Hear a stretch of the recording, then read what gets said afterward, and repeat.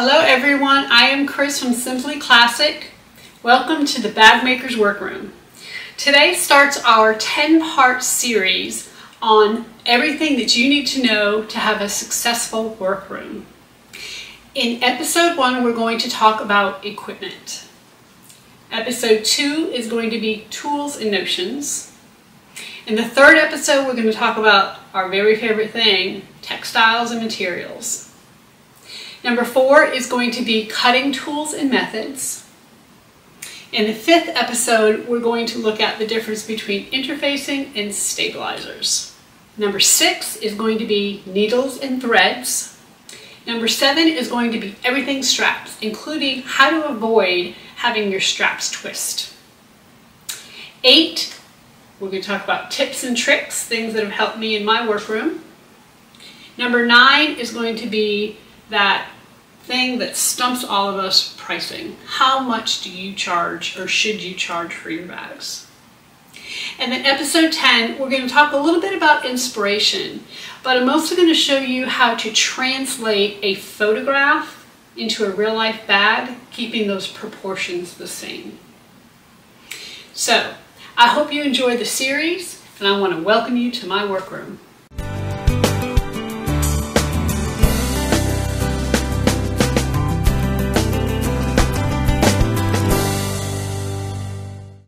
Hi everyone, welcome to episode 1 of the Bagmaker's Workroom. Today we're going to talk about workroom equipment. Often I'm asked the question, what kind of machine do you have? Do I have to have an industrial machine? What's the difference between a domestic and an industrial machine? We're going to answer all of those questions for you today and more. All right, we're going to start by talking about sewing machines. A domestic sewing machine is one that you can typically find at your local quilt shop or sewing machine dealer.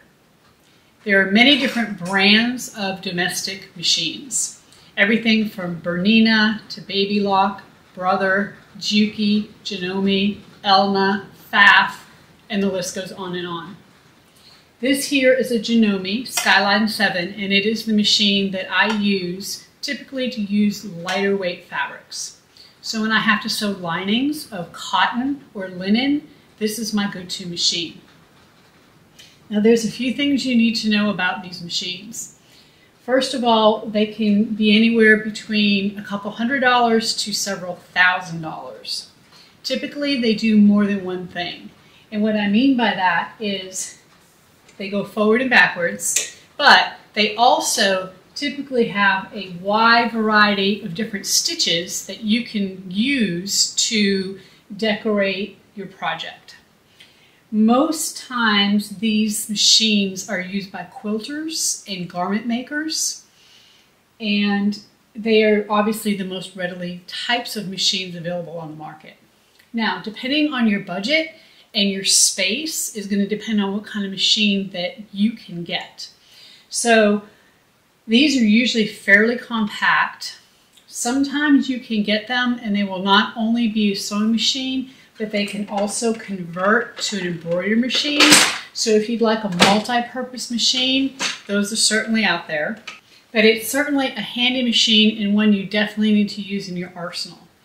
Now, depending on the manufacturer and the motor size will depend on what the machine can handle.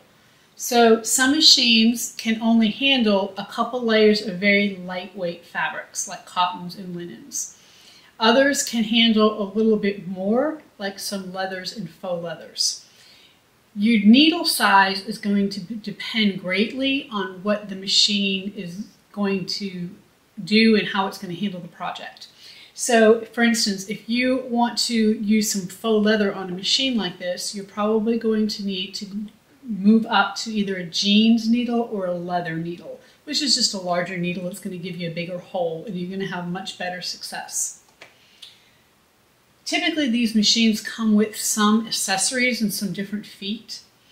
The main things that you need to look for when you shop for a machine like this is you definitely want to have a zipper foot. You also want to have what's called a Teflon foot, and these Teflon feet are very useful when it comes to sewing with leathers, vinyls, those types of things, because it does not stick to the back, or the material does not stick to the back of the foot. Okay. The other thing you want to get is what's called a walking foot. And walking foot typically are pretty big like this, but what will happen is that the foot here has got two different layers. And the way walking feet work is you have the feed dogs at the bottom that are pulling your fabric through. Well, when you have a walking foot, you also have a sort of feed dog on the top that pulls your fabric through. So essentially the two work in conjunction to pull your fabric through evenly, so that when you sew, you don't end up with your top layer having a big bunch left over. It just helps minimize that. Now, another thing that's going to be really useful if you have a domestic machine and you're using it for bag making is what's called a hump jumper. And that's what this is here. Now, hump jumpers, you can certainly buy plastic ones like this, or you can create your own by taking some fabric and rolling it up on itself and putting it behind your foot or in front of your foot, wherever you need it, to get over that hump that you're trying to sew. One thing I would tell you is very important about any kind of machine you buy in this day and age is you really want a needle down position. And what that means is when you stop sewing, the needle's going to be in the downward position, so it's going to be holding your fabric. So if your fabric happens to shift, you're not going to have a problem with it being out of line or not having a straight seam. I recommend that if you're looking for a new machine and you'd like to buy a domestic machine, that's what your budget is, that's what your space limitations are, go to your local dealer, bring some fabrics that you want to sew. So for instance, if you are interested in bag making and you want to sew cork or faux leathers, bring a few pieces of that and test the machines out. Sit and sew and see how they work. Some are going to work better than others. You also hear sometimes the term semi-industrial, and all that really means is it's a domestic machine that maybe has a little bit more power and can sew a little bit thicker fabrics.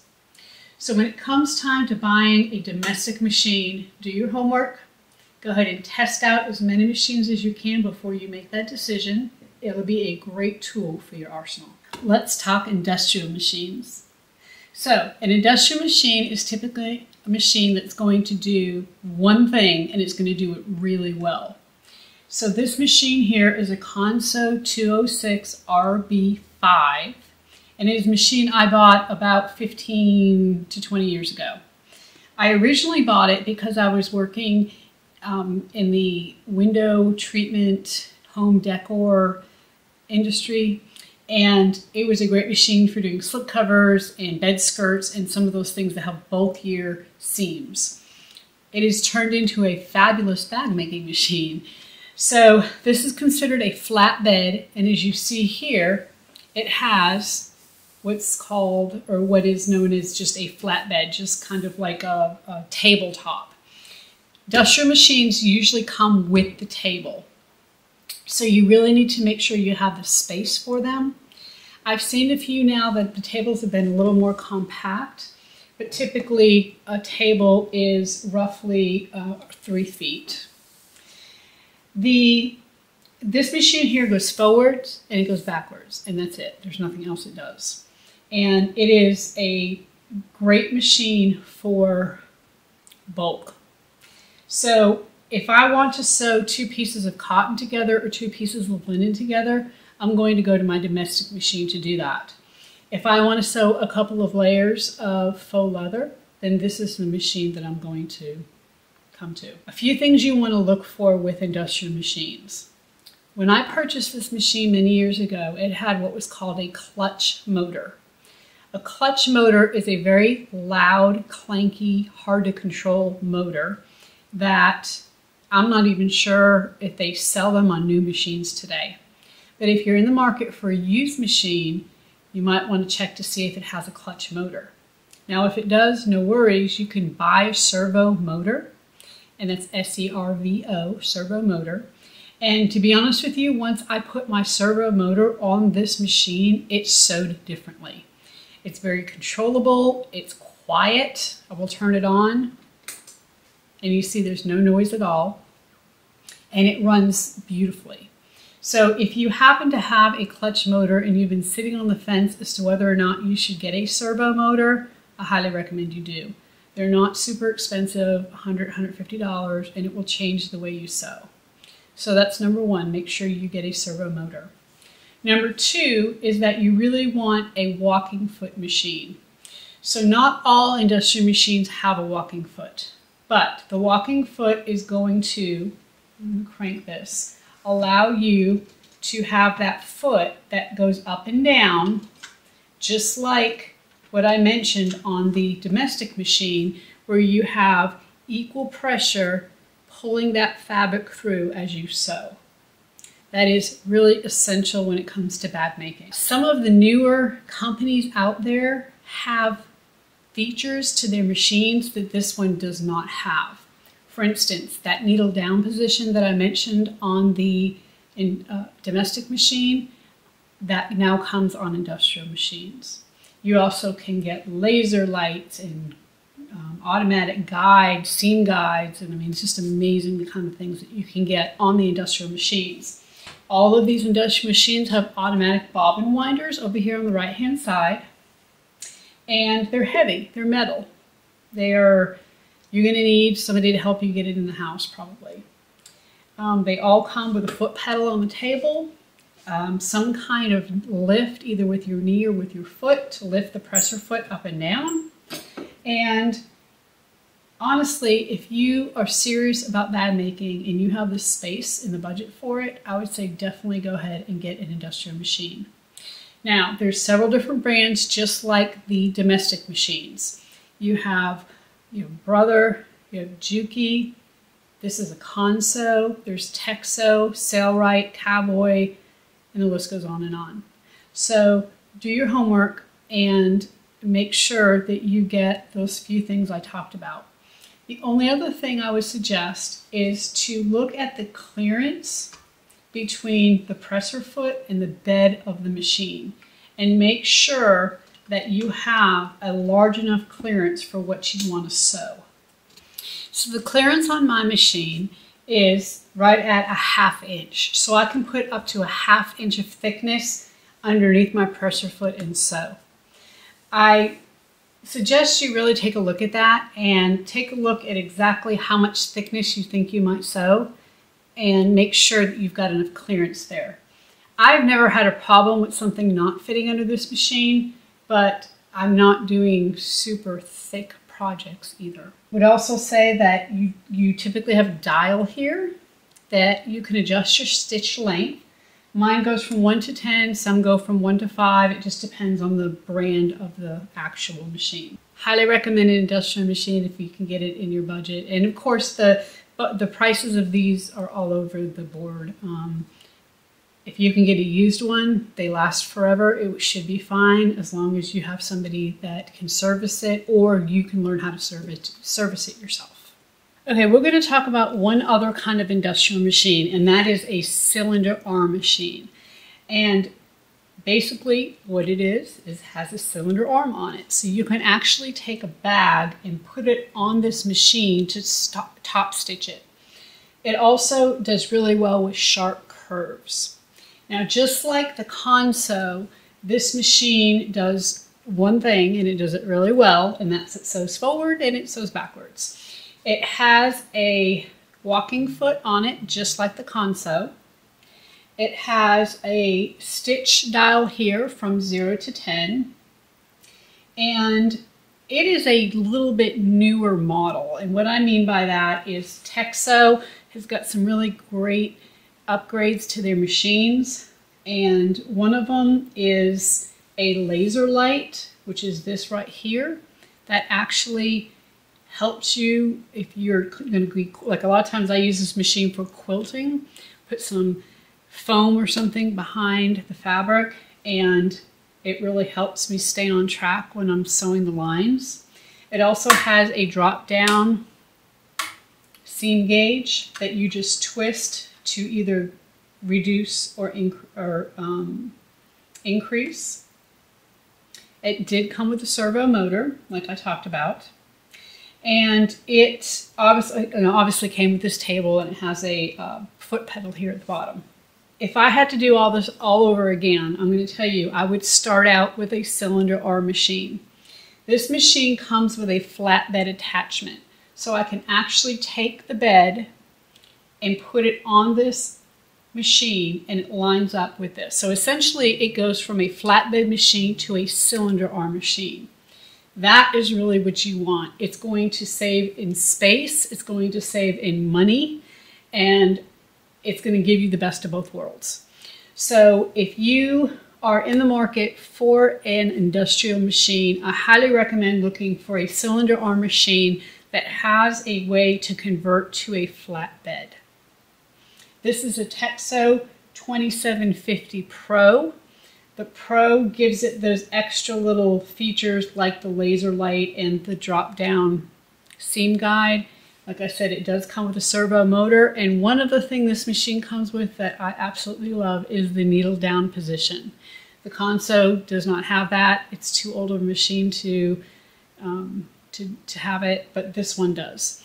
So make sure, again, you pay attention to these things. I think that you're going to be much happier with your final decision if you look for the walking foot, for the needle down position, for the servo motor, and then a cylinder arm with a flatbed attachment. We're going to switch gears a little bit, and we're going to talk about irons. And obviously as sewists, and it doesn't matter what you sew, you need an iron. It makes a huge difference in the outcome of your final project. I have this iron here. It is a Liso, I think is how you say it. And it is the type of iron that you do not have to turn upwards. It has these little feet that pop out as you set it down. And therefore you can just pick it up, iron, put it right back down. Now I've seen mixed reviews about this iron, and I actually really like it. I would definitely get another one if something happened to this one. But one thing I will say is I do not put water in my tank. Instead, what I do is I have a misting bottle, and if I do need to add any kind of mist or water to something, I just use this bottle instead of putting it in the iron. I think it's going to make the iron last a little bit longer. There's obviously Rowenta is a great iron company. Some of them actually have tanks that you can put water in, which is really nice. I had one of those for years. So just make sure that you have a good quality iron. Now, I'm going to tell you, we're going to go over my very favorite piece of equipment next. Without a doubt, my very favorite piece of equipment in my workroom is my heat press. I've often thought about that. If anybody asked me, what is your favorite piece of equipment? Most people would think I would say my sewing machine. And while I do love my sewing machine, my heat press has absolutely changed the way I sew and make bags. It has saved me so much time. I would highly recommend a heat press. Now, when you start doing research on heat presses, there's a lot of different things you need to look at. You can get some with steam, without steam. There's all kinds of different features, and I'm going to tell you what I landed on and I'm very, very happy with. I got this heat press from Heat Press Nation, and it is just a black series, HPN, which is Heat Press Nation Black Series. What I love about this is the larger bed. I wanted to make sure that when I put a side of a bag on here and was trying to adhere some decorative light or whatever it was, that I wasn't going to have to do it in sections. The bed measures 15 3/4 by 19 1/2. It is really the perfect size. Now there are times when I have to move things over. I can't get those long pieces all in one, but for the most part, 99% of what I do fits here on this. On a heat press, this is the part that gets hot up here, okay, not this bottom part. So whenever I lay something down, I always use a Teflon sheet over what I'm pressing just to protect it. That way, if any of the glue is showing on the back, sometimes your pieces aren't cut exactly right, it's not going to get on the actual press itself. And then the these here can just be thrown away. You can get a new one if you need it. I've had mine for a very long time. Now, some of the features that I got on mine, besides the larger bed, is when you push this down, I can actually set a timer on here where it will pop up after a certain amount of time. So whenever I'm fusing woven fuse 2 to cottons or linens, I set it for 15 seconds. So I can literally push this down, walk away from it, and in 15 seconds it's going to automatically pop up on its own. Highly recommend that. It is fantastic. You don't have to sit there and watch the time and try to figure out exactly how long this has been down on your project. It's easy to change it. There's just a little set button here and it goes up and down. You can set the heat, you can set the time, and then it also has a counter on here. It is just absolutely fabulous. Now, another feature that you may want to consider that I did not get is sometimes you can actually get these where the bed pulls out, and that is really convenient for folks who do t-shirts and things, because you're having to put the t-shirt on here and obviously you don't want to touch this top section and burn yourself. So that's a really great feature if you are maybe doing both bags and t-shirts, to maybe get the bed that slides out. Now, I'm going to tell you a couple things about a heat press. It does take up some room, and I actually have mine on a little Craftsman bench that has a toolbox, and it actually has some drawers over here, so I'm able to utilize the drawers, which is great. It's good and heavy, and it's metal, so I don't have to worry about anything burning. It was really a perfect size for this. But they're big, and they're cumbersome, and they're heavy, and so you need to have the space for it. They're not cheap either. If you can afford it, I would say definitely try to get yourself one. I think it'll change the way you sew, but just be aware, you know, they're not cheap. The other thing I wanted to tell you is that you need a dedicated outlet for it. So if I have this plugged in, I cannot have anything else plugged into that outlet at all, or it'll trip my breaker. And that's common for heat presses. So because they pull, they use so much energy. So just keep that in mind, that you do need a separate place where you can plug it in. I cannot plug this and my iron in at the same time, or this and my dehumidifier in at the same time. When this is plugged in, nothing else is plugged in. But it's great because you can go ahead and use it. What I do is I get all my pieces ready. I press, you know, whatever it is on that I need to, and then I just unplug it, and then I'm done. I go to my iron and I'm good to go.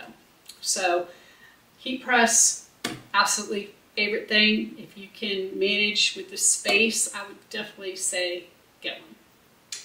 So let's recap. My experience has told me that in my workroom, I mostly use my domestic machine for linings and thinner fabrics. I would suggest an industrial cylinder arm with a flatbed attachment if you can get an industrial machine.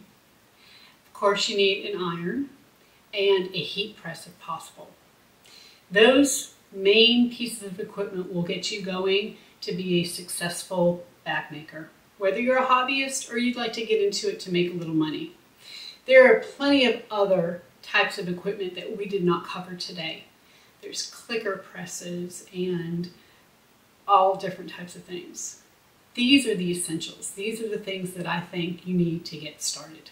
So I hope you enjoyed this episode of the Bagmaker's Workroom. Next time we're going to talk about tools and notions and all of those little things that make the job easier. So until next time, happy sewing.